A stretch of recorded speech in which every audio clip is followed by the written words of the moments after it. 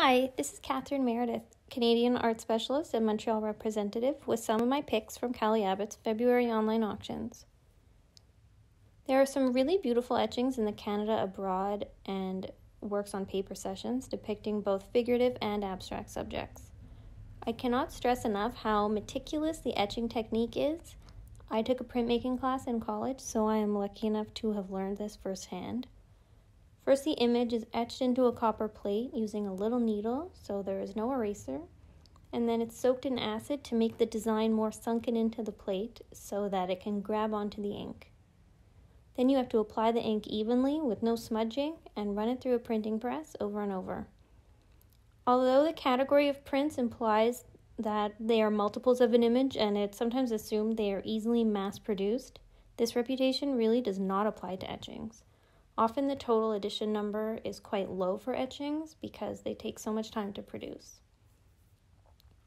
Historical photography is a very interesting category of art to include in your collection because not only is it beautiful, but it also serves as a document in social history and in the history of photography, which evolved quite steadily in the 20th century from documentation purposes only into an art form.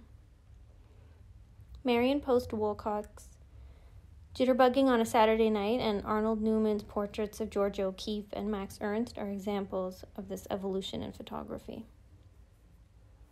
I love Harold Towne's Stretch Blue on Gray because I think it's the perfect mix between retro and contemporary style. It is fun and colorful, but not too overpowering. It's also a pretty large print, so it is a great statement piece.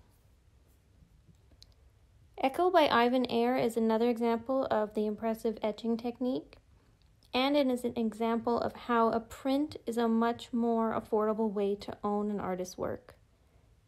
Eyre is known for these quasi-abstract, ambiguous, figurative, and still-life images, and his painting versions sell for well over $50,000.